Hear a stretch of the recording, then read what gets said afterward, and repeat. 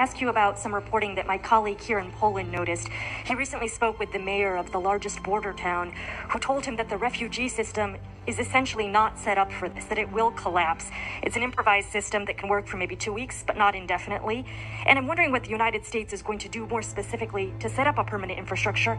And relatedly, is the United States willing to make a specific allocation for Ukrainian refugees? And for President Duda, I wanted to know if you think, and if you asked the United States to specifically accept more refugees.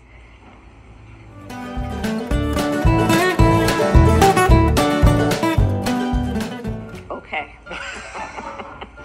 A friend in need is a friend indeed. I go first.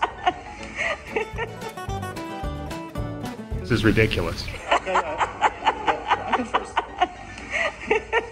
What is wrong with you? I go first.